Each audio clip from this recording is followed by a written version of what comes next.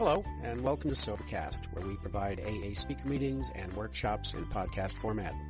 We're an ad-free podcast, and if you enjoy listening, please help us be self-supporting by visiting Sobercast.com, look for the donate link, and drop $1 or $2 into our virtual basket. We hope you enjoy the podcast. Have a great day. Thank you. Thank you, Young, very much. I'm going to set my own timer here because it's important to be able to watch it on my own little thing. I have a tendency to be kind of wordy. Anybody that knows me knows that. My name is Miss Biddy, and I am a recovered alcoholic. My home group is AA on the Rocks in Caldwell, Idaho, USA, Area 18, District 4, to be very, very specific. My home group meets 6 nights a week. 5 of them are face-to-face, and 1 is online. I can send that information to Young at some point and maybe get the sign-on information for that on Tuesday evenings, probably the middle of the night for you. So we meet at 6 p.m. And I'm in love with the program of Alcoholics Anonymous. I truly am in love with it, and where this reading says that we become students, right? This AA literature says to grasp and develop a manner of living. Thank you so much for asking me to be here today. And if there's anybody new in the room, welcome to Alcoholics Anonymous. It's, not the bedrock of mental health, I was taught. And so opinions vary widely. And one of the things I love the most is our literature. And, this brilliant line, the brilliant line in the forward to the 4th edition, the most recent edition we have, this brilliant line that says, the literature preserves the integrity of the AA message. And so you'll see my virtue signaling, because I don't know what else to call it. All of the pamphlets are all plainly displayed in the background. I have them here where you can see them. This is so important for AA because it says in our literature that we need to preserve in full strength our means of survival. This is about survival. And what a lovely group. You have your that little flyer in the beginning where it said the name of the speaker, but then underlined on your flyer, way of life, a way of life. And so that's what this is. I have had a spiritual awakening as the result of these steps. That's kind of, I think, a real important, I'm going to put it on screen so I can see you guys. That's an important aspect of sponsorship, I think, because our book says I can't transmit what I don't have. And it has changed, and it has grown, and it has morphed exactly the way it's supposed to. I'm not the same woman that walked in the door. I'm absolutely not the same woman. So I'm going to reread a little bit of 306, and that's going to take, some other places. It says, I don't think happiness or unhappiness is the point, right? Because isn't that what I did before AA? I was just seeking to be happy. And that's kind of cultural. I think that's the human condition, actually, no matter where you're from. And seeking to be happy makes me very self-centered and self-absorbed and self-referential. And that's the trickiest part of all, is like what I've discovered is that all of the good things that come as a byproduct. And the minute I start looking for the byproduct as the goal, it vanishes like a mirage. So I have to stay focused this direction. Bill Wilson talks about it in the emotional sobriety letter, which is ultimately the point, right? Ultimately, the point is emotional sobriety. I can't attain emotional sobriety, of course, without physical sobriety. But what I failed to recognize for the longest time is that physical sobriety doesn't treat alcoholism. It revealed it, right? I mean, I drank. The only reason I ever drank liquor is because I was sober. Oh, that's the only reason I would drink it, because I can't really handle this thing called reality. I didn't have any idea. In AA, I learned how to learn, and that was this whole thing about turning the lens around in my inventory, the first inventory I took, the fourth step. The first inventory is really what cracked that and is what changed, the trajectory of my whole life. So this says, how do we meet the problems we face? It doesn't say, how do I eliminate problems? Right? I mean, life is full of trouble. Life is kind of about troubleshooting. And that's where I got the topic, because I was thinking, what do I really want to talk about? What is my point today? And the point would be, what do I do with discomfort? And so I looked in the little index thing and I looked for pain. And pain's not in there. It said, look for trouble, right? Like, that doesn't take long, right? So I went through all of them and I sat quietly at my desk, as I do with AA literature. I read other literature too. I have a ton of it sitting all right here. Ton of it. It says there's many helpful books also. Many. All right. But this lens that AA gives me, these 12 steps are very, what does it say? Precise, clear-cut directions. Change the way I see things. And when I changed the way I could see, I changed it. When the way I saw changed, it changed everything else in my life. I listened to a speaker one time and he says it's the change that changes everything. And I have recovered. I'm a recovered alcoholic. And it's absolutely amazing to me how much flack you'll catch by introducing yourself as one who has recovered from the seemingly hopeless state of mind and body, right? And there's massive pushback against that, where everything in the book tells me this is what happens. And so I loved at the beginning of your meeting, you mentioned specifically the promises of step 10. And, those facts, sometimes people call them the fact, because that's, it, right? The great fact is this and nothing less, that we have recovered. 132 have recovered and have been given the power to help others. And so when I came in, though, I didn't know any of those things. And I didn't know how to learn. And I was defensive, really defensive. And somebody said one time, defensiveness is like the earmark of spiritual immaturity. And I didn't have any fear. And so that was one of the key things in my sobriety and in my life was that when I came in, I had no fear. Get this, and I know you'll laugh, because anybody that's been around a while, I didn't know why they laughed, but I sat right at a meeting in Oakhurst, California, by the way. I grew up at the southern entrance of Yosemite National Park in the Sierra Nevada mountain range.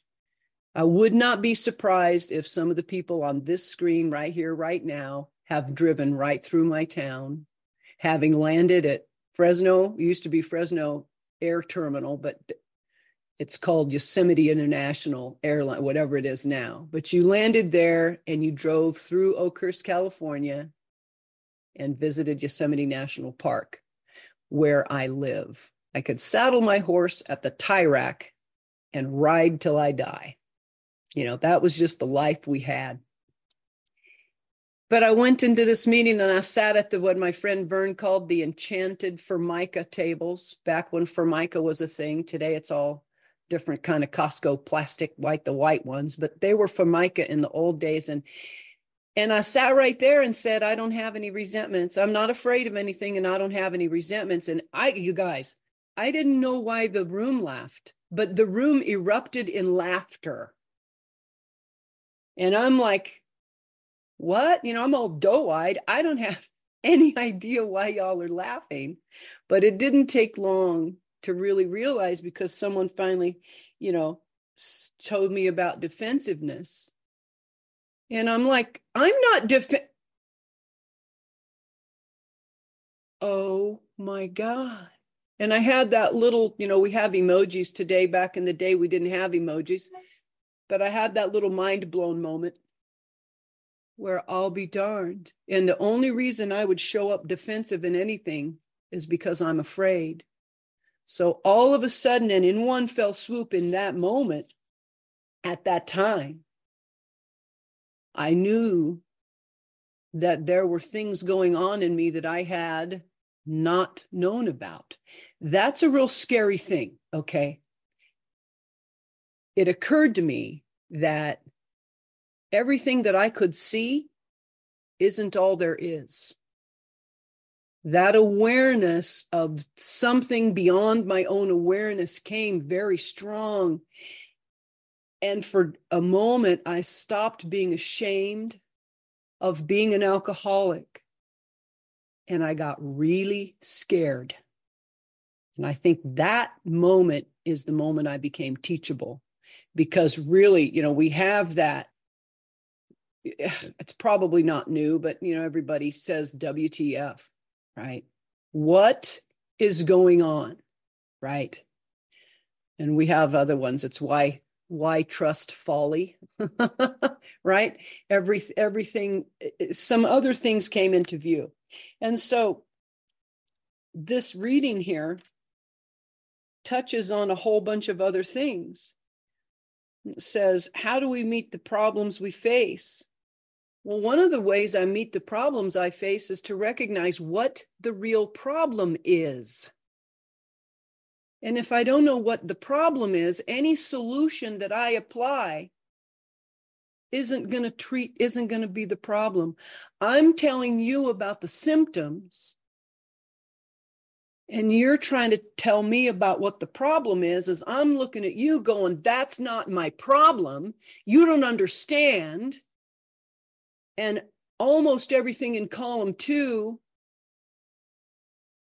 we have a new woman on the internet land, and her name is Karen. And I'm a Karen. Everything on my list is what they did. And it's true, because our book says to put down opposite each name are injuries. And I'm very grateful I had a sponsor, because my memory failed me so badly. I had large chunks of life to this day that I cannot recall. I grew up in alcoholism. I grew up in a place where if you didn't check out, the current reality was too much. And God is so good that he gives us a place to go sometimes when the reality is that unpleasant. The problem is I got stuck in that alternate consciousness. Isn't that what we're seeking anyway? Alcohol gave me an alternative consciousness that I didn't know I was in pursuit of. So it says, how can we face the problems? And in Alcoholics Anonymous, I learned what the real problem is, and that my drinking was symptomatic of that. So I am an alcoholic. I did not drink for reasons or for feelings. I drank because it's Tuesday and I'm an alcoholic, and that's what we do. And unless I have a complete psychic change, which kind of started here, but I recognize now it's more of a soul sickness. I read some of our AA history, and we talk a little bit about having an egoectomy, I have a soul sickness. I love the Celts and their version of spirituality. And we have these things called anamkaras. I have soul friends because, and I think one of them's here. Many of them are here. All of you, right? I have an anamkara, which just means a soul friend. And so I go into this thing, almost died, right? That seems to be where we need to get. I know this, and I've perpetuated this myth for a long time, that nobody gets to AA by accident, and I thought, oh, that just sounds wonderful. Well, here, that's not true. There are many, many non-alcoholics in AA today. The alcoholic of my type that needs to have a psychic change sufficient to overcome alcoholism. I'm the real deal. And it's amazing how much flack you'll catch for that when I'm a real alcoholic. And our literature is so clear, page 21. What about the real alcoholic? You might start out, which I did, and it says men and women, drink primarily because they like the effect produced by alcohol. And I mistakenly thought that was drunkenness. But I didn't realize, and I was embarrassed and ashamed to admit it because I had zero self-worth. But I'll say things today that I could never have said when I was new. I never liked being drunk. I absolutely abhorred the sensation of drunkenness.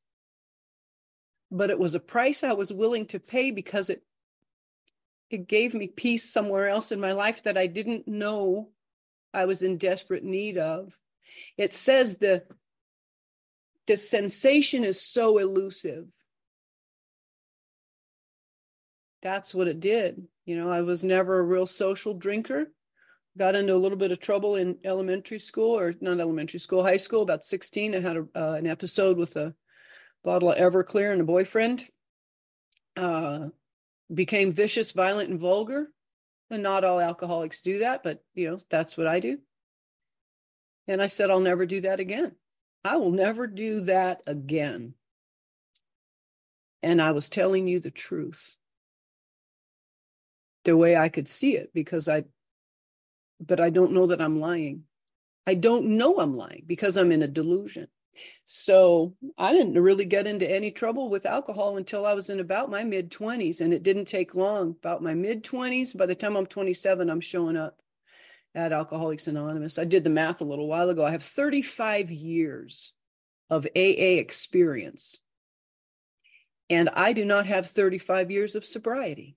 My sobriety date is 12/23/2009. So all of that experience, while it's valuable, because I do believe that experience of what not to do is important, because I'm properly armed with the facts about myself.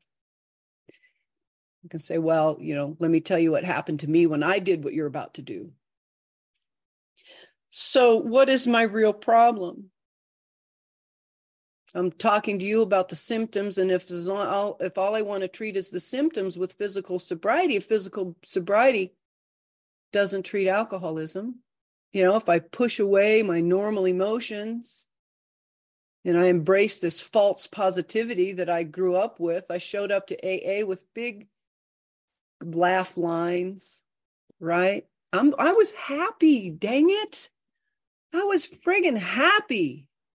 The problem was, with the kind of happiness that I possessed, I was about 50 miles wide, but I was only about a half-inch deep. And it looks good, until you start trying to have relationships with people and things like that. As I couldn't go any deeper, I couldn't show up. Always running.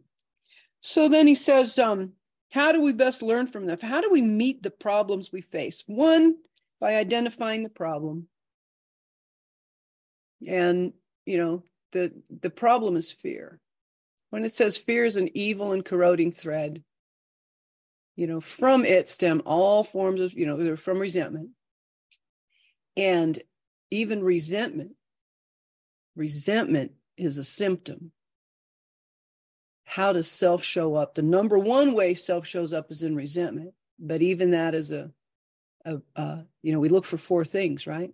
Selfishness, dishonesty, resentment, and fear. I'm forever grateful to the gentleman. His name is John. There's three Johns: Peaceful John, Big John. I call him Home Group John. And then there's this other fellow by the name of John D., and he was History John. And I called him up all wrapped around the axle about something, God knows what. And I asked him some questions because I wanted an answer, but he never answered my question.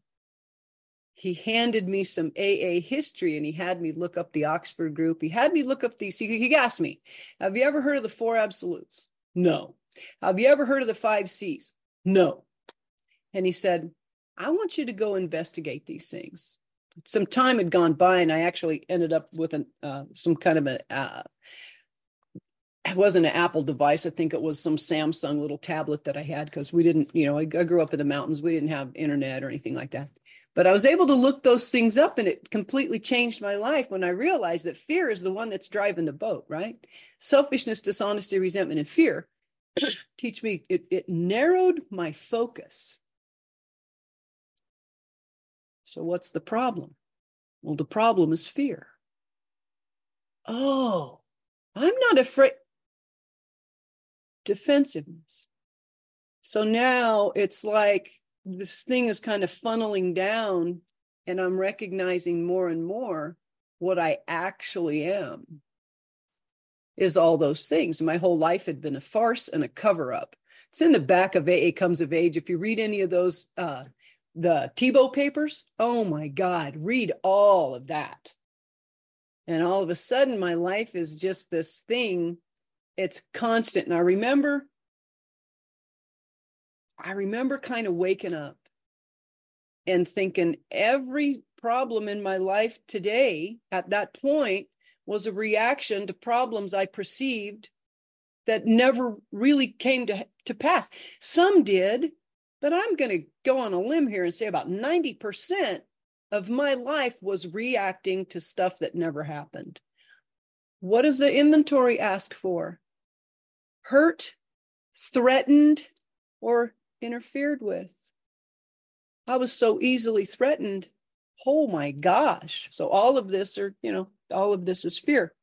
He says, so I need to look for what the real problem is. And the problem is going to be fear. For me, this is what I uncovered. It says, notice the word fear is bracketed along, boom, boom, boom, boom, boom. I have a 3-column resentment inventory. The big book is very specific. My resentment inventory has 3 columns and a crap ton of prayer, because I had been victimized. I told you, I grew up in an alcoholic home, and I don't know what the statistics are, so I probably shouldn't. But I've heard the statistics of children growing up in alcoholic homes that have endured incest and psychological, emotional, and physical abuse is very, very high.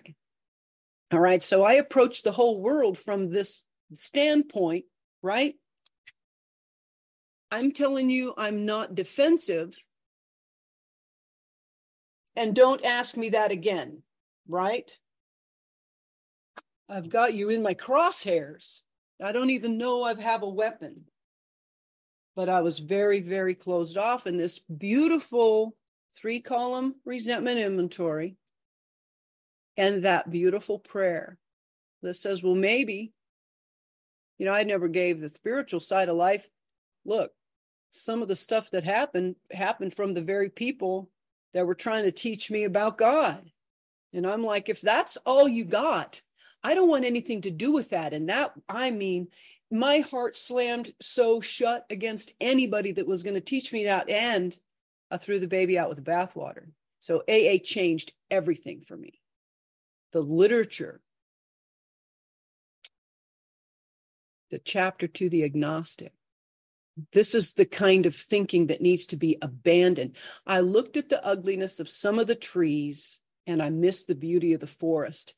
And I came in with such prejudice. Well, what is that? Fear. Prejudice is always about fear. I think I already know, and I don't know squat.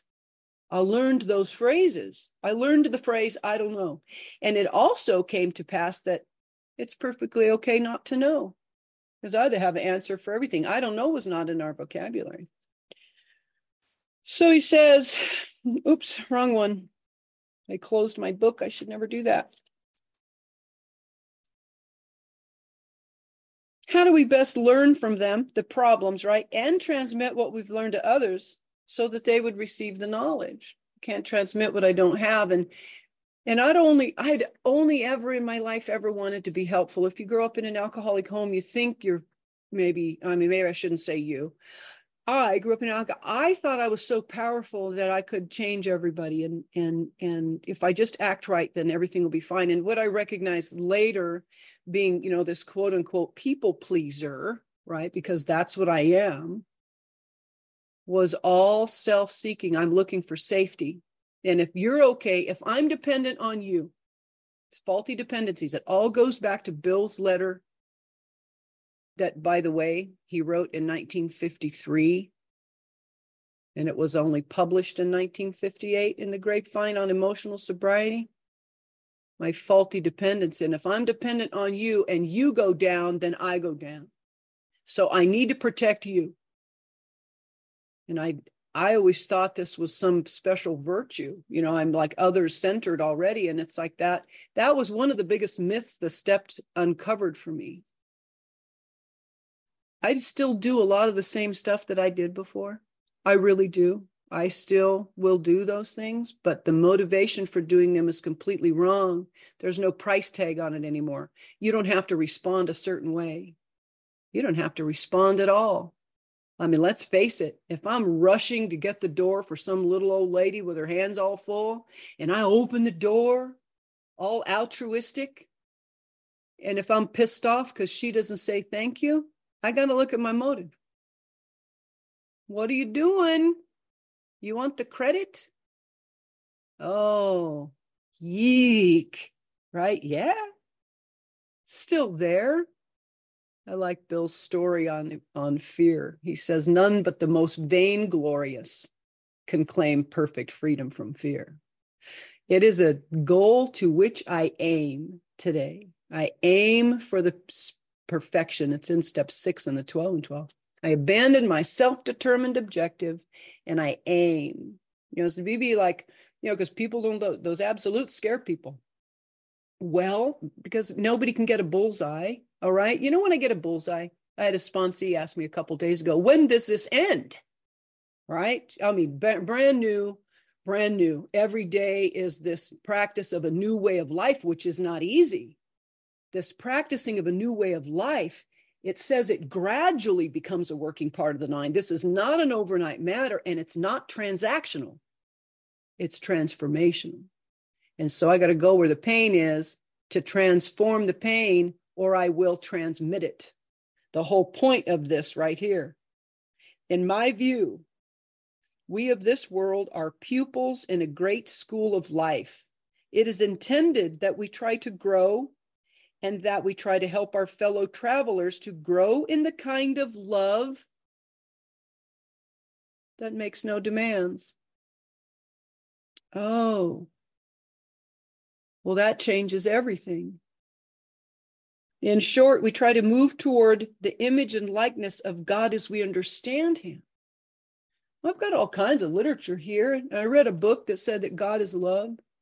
And I read a book that says that God is light. And that seems to fit the bill. Because I grow in the image and likeness of my own creator, that which created me. I am created in that image already. I don't need to know what it looks like. I just need to uncover it. I think there's a really great mystic called Rumi. And he says, ours is not to seek for love at all, but to remove the barriers that prevent it. And so this whole thing changes. He says, when pain comes, we are expected to learn from it willingly. When happiness comes, we accept it as a gift and thank God for it. It's a byproduct. When happiness becomes my goal, I lose the juice because it's all about me. So I have some other literature that I was going to get to. It's all like right here. Probably not going to get to it, but if I don't get to the bottom of this thing called fear and move through it, I always thought, in the beginning I did. I thought, because I'd heard in meetings that faith is the opposite of fear. It's like, yeah, no. Love is the opposite of fear. It's this perfect love. And faith for me ends up being the pathway that I take on the pursuit of unconditional love, which is the one that really blots it out. Lot of good literature. When pain comes, we are expected to learn from it willingly. What? Dang. You know, it's just this idea, Biddy, grow up, honey. We need you. And this is the place in some of the most beautiful literature I've ever read, at least at the time, was in the Keys of the Kingdom. I wear my keys around my neck almost every day. Because it says, I won't open it. I'll probably butcher it. That's all right. It says AA is not a plan for recovery that can be finished and done with. The principles contained, and please don't get lost in those one-word things that you find online. That's not AA. The principles contained are great enough to keep any man striving for as long as he lives. So the one word that comes up all the time as a principle in Alcoholics Anonymous is the principle of humility. It says, I don't know the page number, it's in step 7 on the 12, and 12 says, humility is the foundation principle of all of AA's 12 steps, right? The attainment of greater humility. It's not one and done. There's layers and layers and layers. And it is all going to boil down when the end comes, like my new friend to AA. When will this end? When they throw dirt on you. That's when it ends. When I'm liberated from this physical world I live in, and I greet my Creator, I'm going to be asked one question, and it's not going to be, but were you happy? Oh, I was going to say for Christ's sake, and I actually mean that. For the love of God, can we stop? This is why it's just such a beautiful thing to move people beyond and quit calling the 9th step promises the AA promises, because they're not. They are 9 or whatever in a vast list. I have 160. I have a little saved file on my Apple device, like 160 promises in the Big Book of Alcoholics Anonymous. There is no more aloneness. A complete change takes place in our approach to life, where I used to run from responsibility because, look, I didn't see that. I was a hyper-responsible person as I ran full tilt boogie from anything that made me afraid. In AA, it's kind of like, you know what it was? You know what alcohol did for me? I'm so grateful. I am so grateful for alcohol. It grounded me. You ever watch those cop shows? And they have the thing they call a tack strip. And the person is like, 110 down the freeway, and they have this thing called a tack strip, and they throw it out in front of the car, and it flattens the tires, and it spins out, and it ends up dead on the side of the road. That's what alcohol did for me. But it wanted me dead. But here's what I know from AA literature. Cling to the idea that in God's hands, that is the greatest asset I have. So what I thought was the worst thing in my life ends up being the best thing in my life. What all of those things in column 2 about how they hurt me, because they did. Because they did. Okay, nobody's ever going to tell you they didn't. But the thing about that is that was a long time ago, and I am now not responsible for what happened in column 2 as much as I am responsible for my reaction to it and my lack of compassion. I used to think it was forgiveness. I used to think that was the forgiveness prayer, and perhaps, but it's again, thinking in terms of byproduct. This prayer, the resentment prayer, the only one we have in our 12 steps. I know there's a prayer in the back of the book. That's not in our 12 steps. This step says, God, save me from being angry. How can I be helpful? I used to think it was forgiveness, but forgiveness becomes a byproduct of viewing everything through a lens of radical and unconditional compassion. I have 5 minutes. A couple of days ago, I heard a story my friend Derek told. Somehow or another, the topic of the Samaritan came up. You know, and Bill says it's so clear. I mean, we have directions. This is a book of directions, and the author, who turns out to be God, we think it's Bill. Bill said it wasn't Bill, for God's sake. In fact, I just heard a historian the other day listening where until Bill had that next, the frontier, right? He said he never really understood step 11. And the guy looks at me and goes, what do you mean you didn't understand step 11? You wrote step 11. And Bill said, no, I didn't. I only downloaded it. So he's as clueless as we are. You know, this Apostle Bill, right? I laugh like hell when I call him that because it's hilarious. But he told us to play the part of the Good Samaritan every day.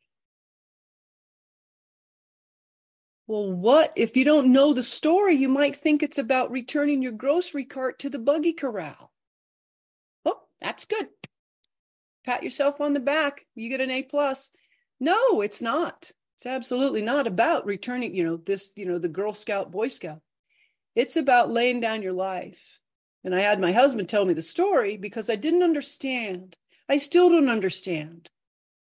In layman's terms, what that story's trying to get me to do. And it's a story of radical compassion.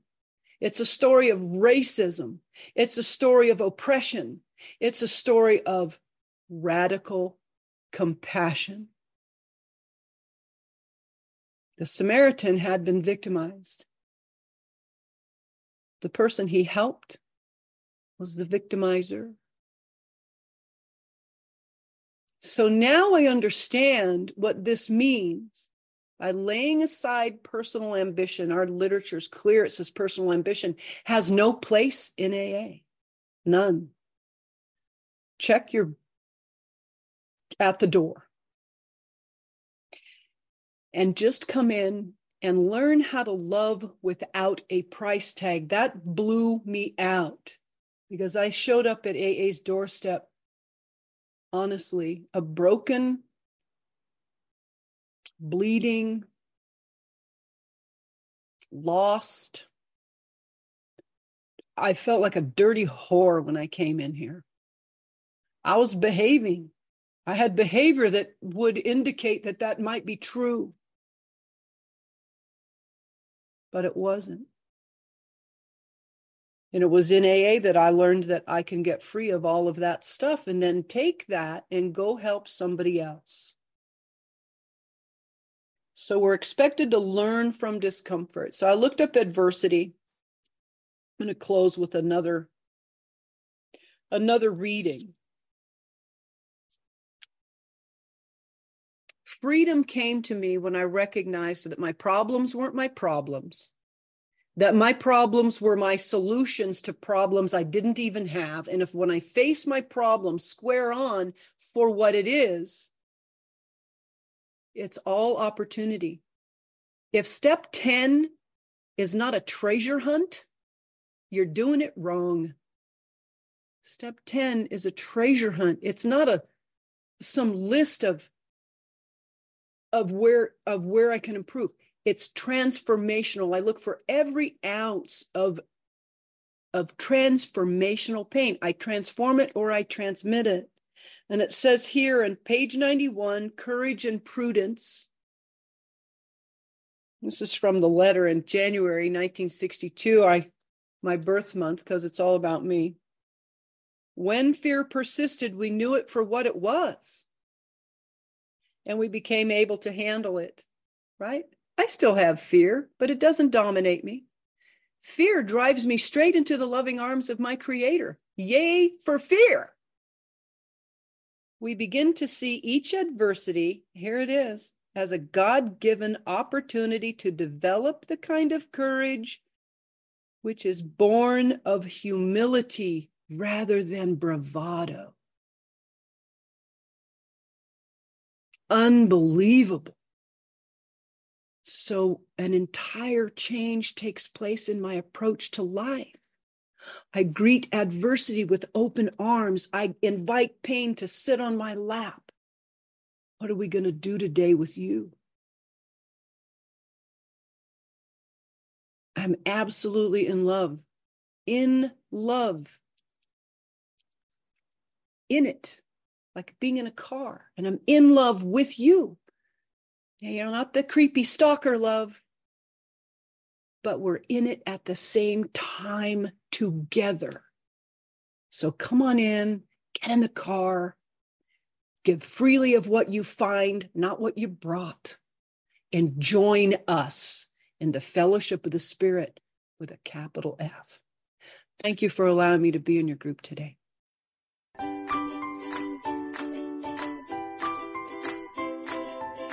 Thanks for listening. I hope you enjoyed the podcast. Sobercast is ad-free, and we'd like your help in order to keep it that way. So if you'd like to help us be self-supporting by pledging $1 or $2 a month, visit Sobercast.com and look for the donate links. Thank you very much.